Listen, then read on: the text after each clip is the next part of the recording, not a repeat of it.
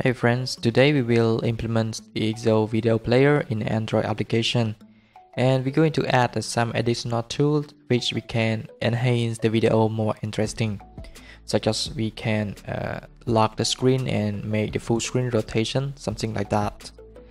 And moreover, we will implement the add inside the video player. Okay, so very first we're going to create a new project and we're going to name the project.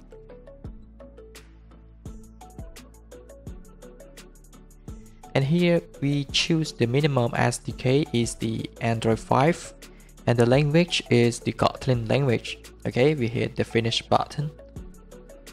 So we know the purpose is to implement it is the EXO video player. So we need the dependency. We're gonna open up the Gradle file to place the library. So I'm going to place this inside here, and I choose this is very latest version for me in 2021. Now we gonna add a button in this main activity to open up the new activity. That means we're going to place the player control in that new activity instead. Okay, I'm going to change this to the button, and then we're going to place the text. So let's say watch now, and we need the ID for reference that we can use it later on. And then now we will create a new empty activity for playing the video. I'm going to say watch activity, and I just leave the language as the same. And here we're going to continue design the XML file on the watch activity. We can change it to the related layout, and then we place the control label inside that. We have this player ID. We can remove this if we don't want the dark background. And the player layout ID which we can use is different layouts in the EXO player. We're gonna use this one, and if I just hover with the control key, we're gonna see this from the EXO player library. And here we can see that the red here is which is no layout exists, and this layout is for add a custom control. To be able to use the custom control, we have to add this attribute use controller is true. And now let's hover on it, and we're going to hit this shortcut to create the layout. And we're gonna use this default root element.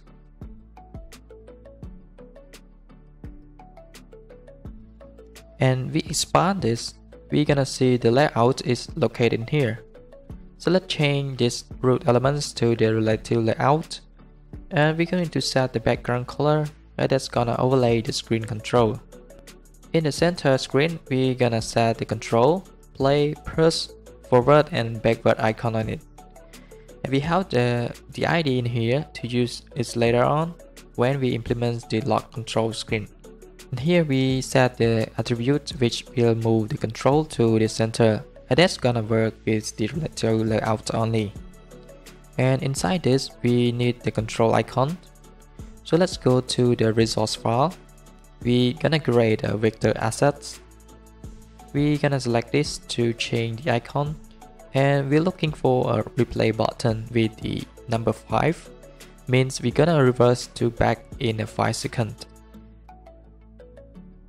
And we're gonna set this to 48 pixel, and we're gonna change the color to white.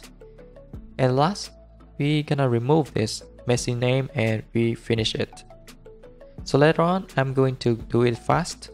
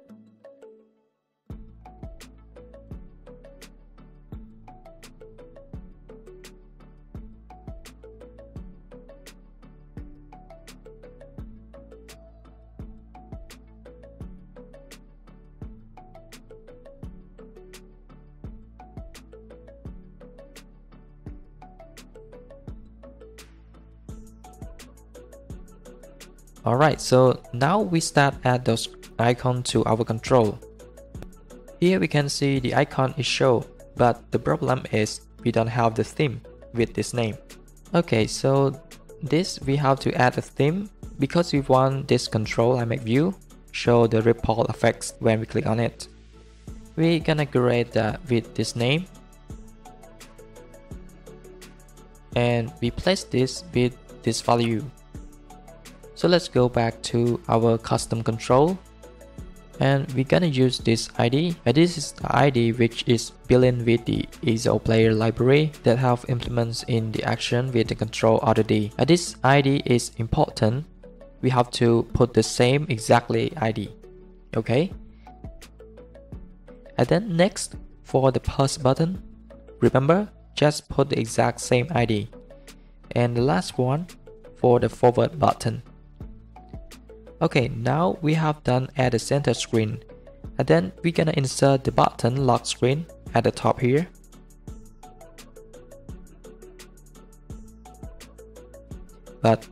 And now it seems a bit bigger, so let's go to edit this to the 24 dp. Okay, now it's better look. We already have a pair of this icon, lock and unlock, so we're gonna edit it too. Okay, so at the bottom space, we will insert the time bar status and the toggle full screen button. Now first, we gonna insert the container, and this can align at the bottom because we use this attribute. Inside this, we have duration minutes of the video running. Next, we will add a separate between the total duration. I think that it should change to the horizontal.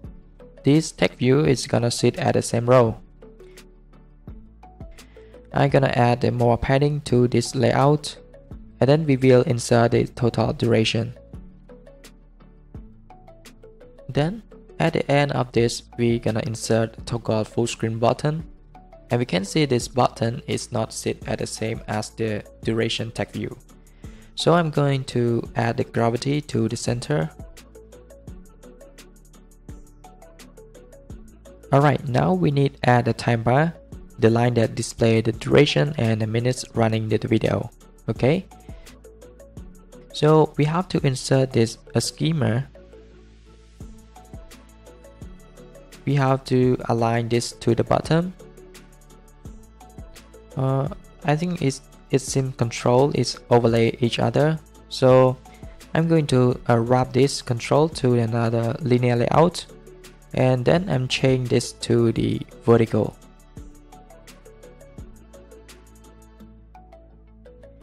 And we're gonna move this to the layout.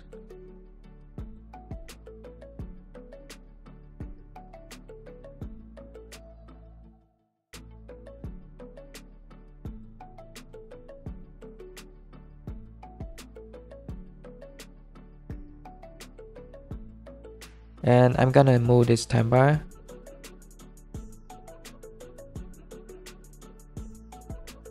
Now we can see that the control is sit on each other. Okay, so let's see it again. We have this ID and this ID. Remember, to implement this video player, you have to set the ID the same as me. Okay, but except the button lock screen and the full screen, you can set whatever you want because we will implement it in the code in the Kotlin class. Okay, here if I click on this, we can see the multiple implement. One is in the current layout and the other one is in the EXO player library. Okay, now we start implement code in the Kotlin class watch activity. At first, we will find those reference, the player ID, which is in the player view and in the custom control.xml. We can use this and find the reference in this class because it all in the activity watch. Okay. Alright, I forgot to add the progress bar in here. Means we will show the progress bar when the video is buffering. Okay, we start find the progress bar. The next, I make view, full screen, and lock screen I make view. Now we start installing the ISO player. And we're gonna call seek back increment because the back bar button in the millisecond, which is 5. So we're going to put the 5000 in the millisecond. And for the forward, we're gonna set at the same 5000. Now we set that to the player. Then we need to keep the screen is on to true so that it's gonna keep active screen when we're watching the video. Then we start add the listener for check the state.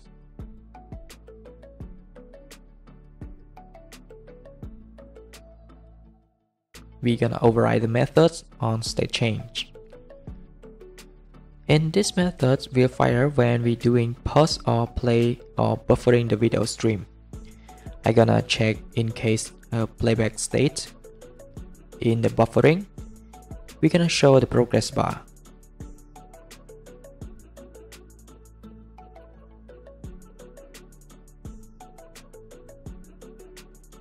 And then, in case it stayed ready, we're going to hide the progress bar.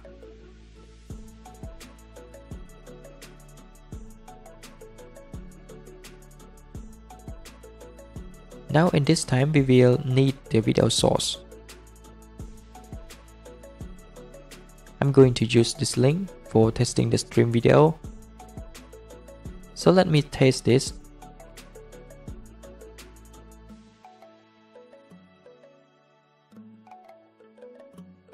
Okay, it's worked fine. Now go back to our code. We're going to set the source to the media item.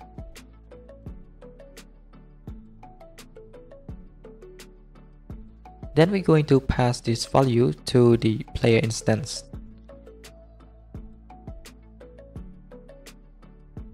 And then we're going to start prepare and play the video. Okay, so for the last we're going to add permission the internet because we want to use the network to stream the video. Alright, so now we're going to test the application. I'm going to tap this button to open the activity. Oops. Oh, we haven't yet implemented the action in the button. So we're gonna go to the main activity class. We're gonna find the reference for this button, watch. And we're going to import this. Then we're going to start set the action button. Click to open up the watch activity in this class. We pass this reference to the current class and open the watch activity. Alright, so let's test one more. Okay, the app is installing and we launch the app. Now I'm going to hit this. We can see that the progress bar is about loading and then it's going to play the video. We also see that the full timer is running in the red color and the buffered video line as well. We're gonna try this button skip for 5 seconds and it worked fine. But however, we didn't implement with this button, okay? We're gonna implement this stuff, full screen and the lock screen button. Also, we're gonna change the color background to the black. And we also will implement the full screen. It means we're going to hide the toolbar. Okay, now we're gonna go to the Android manifest and we're gonna add a specific and activity with this watch activity in here. We will insert a theme, a customized theme. We're gonna create a style in this theme. This theme is going to work for hiding the toolbar, okay? We have the name and we're going to extend it from the no action bar. And with this item member, we're going to set the attribute with these values. Now if you go back, the red line is disappear. It means that we can use this theme and it's gonna remove the action bar. For the next, we're going to add the background color to the black in the player view. Alright, so let's test the app again. And what we expect is action bar is disappear and the background player is gonna be dark. Okay, now it's better than before. There is no action bar. Also, the status bar is hiding and we can enhance the video more comfortable watching. Alright, so we start implements on the button full screen that we going to start set the action on it when we click. And we must define a variable to check and toggle the value back and forth. When the first launch, we must instate portrait. So in here, we're going to check if first we click and we found that we in portrait mode, we're gonna change this image to the exit full screen. Means we are in the landscape mode.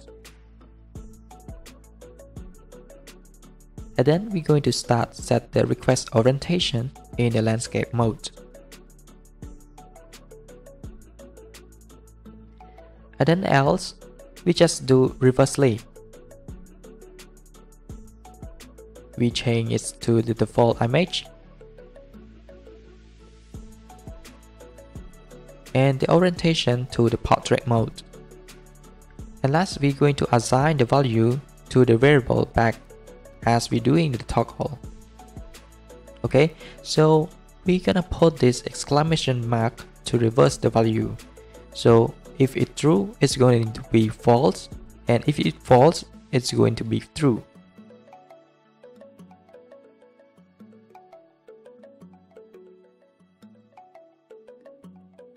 Okay, now we can try this. Okay, it's rotated to the landscape mode. By the way, if we look at this button, we got some weird action. It seems not really work fine, because when the rotation change, the configuration is reset and the value is boolean, it's gonna be reset to the default. So to stop this, we go to the Android manifest file, and then we're going to add this attribute, config change. And this single line will prevent that weird action. So we're gonna start the app again. Okay, now the app is start running. And we're going to skip a bit. And I'm going to toggle the full screen. And the result is okay. It's not reset the timeline, even the icon button. Okay, back and forth is okay now. Alright, so the last step we will do is the lock screen button. It is a very easy concept. We just are going to hide this control and this too. After that, we will not allow to do back press unless we do unlock the button. Okay, so let's go to the watch activity. Anyway, I'm going to add the bonus tip in here. If you want to landscape mode rotate at any side, left or right horizontal, we can change this to the constant to the sensor landscape. Okay. Now let's start the action button lock screen. We will define a new variable for this lock screen. And we're gonna check if we not locked. We're gonna set the icon to the locks. And else, we're going to do reverse it back. And last, we're going to do the same thing, just assign the value back to the reverse value. Okay, then we're going to create a new function with the parameter boolean to handle hide and show the controls. But before we do that, let's take a look at this custom control layout. At this section, we have defined the ID, so we can use it to show and hide the control. So let's go to the class, and we're going to find those reference. And then next, we're going to find the control at the bottom with this ID.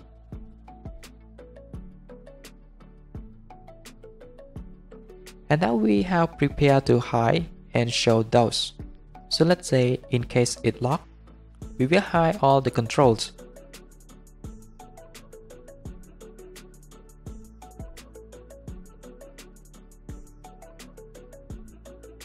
And else we're going to show it back. Okay, so let's test this app again.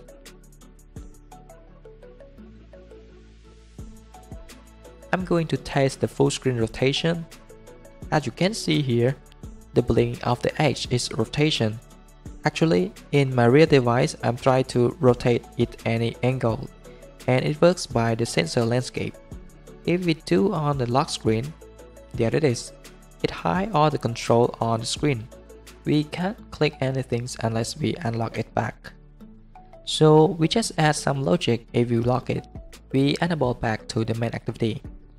Here, if we lock, we not going to exist or end the activity. But if we check that we are in the landscape mode, we will perform the rotate to the portrait mode.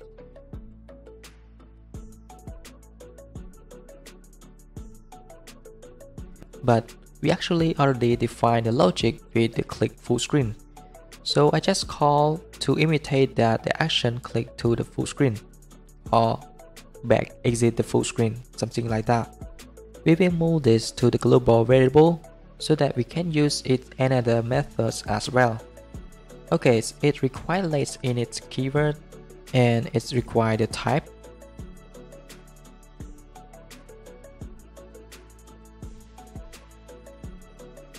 So here we're going to call, oops, oh, it's not work lock screen, we want the full screen, okay?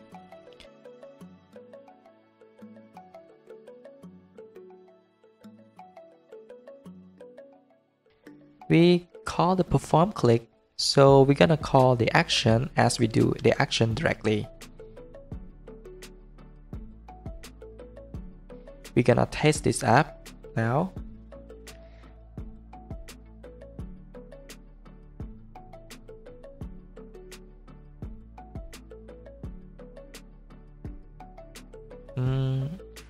It seems to have some problems. It's not work like what we want. Oh, I'm almost forgot this. When we use the player, we have to do on the activity lifecycle. So it's not gonna be play the music at the background if we exit the app.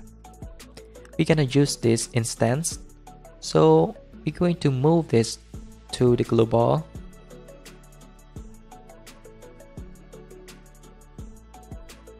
And then we can use it on stop function. We're gonna stop the video, and when we destroy the activity, we're going to release the player and pause as well.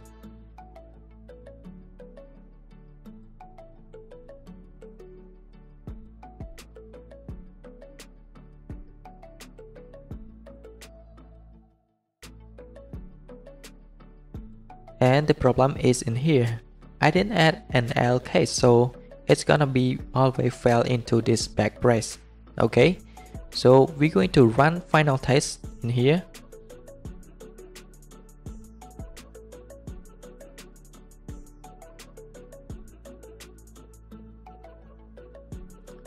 We lock the screen and we cannot exit the app unless we unlock it back. Alright, I hope this will guide you something. And the next video we're going to use these projects to display the ads on the video. It means that we're going to show the revised video on this player. So don't miss the next video. Please hit the subscribe and share this video right now. And see you in the next video guys. Bye bye.